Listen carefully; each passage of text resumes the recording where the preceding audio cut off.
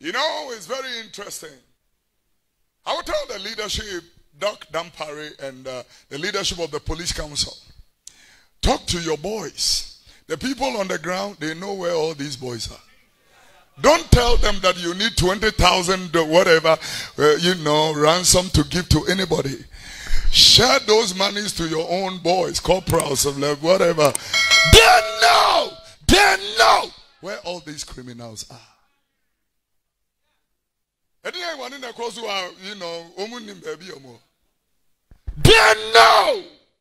If you doubt what I'm saying, the gun that killed Marcus at Sogakope, how come a gun registered to the Ghana Police Service and to their armory, how come it went into the hands of an armed robber and finally landed up at Sapeman?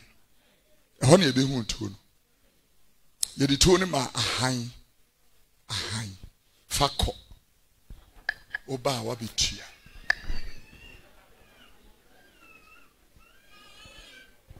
Lawless.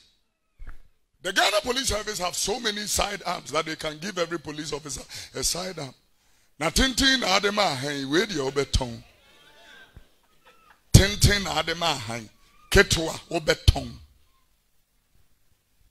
The people who are in the service, many of them are not faithful people.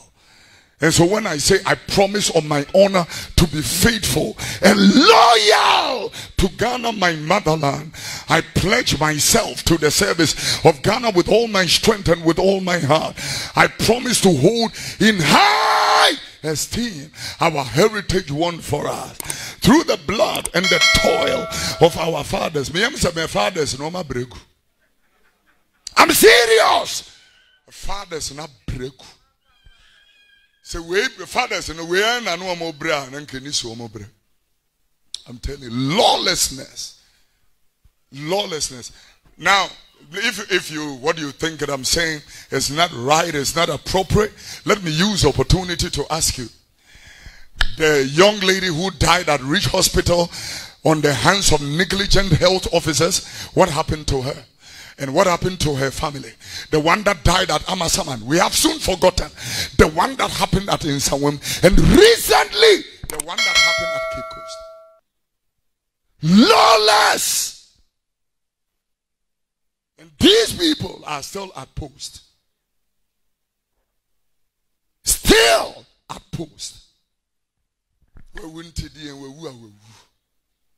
That is the attitude. So a godless country, faithless country, prayerless country, loveless country, lawless country.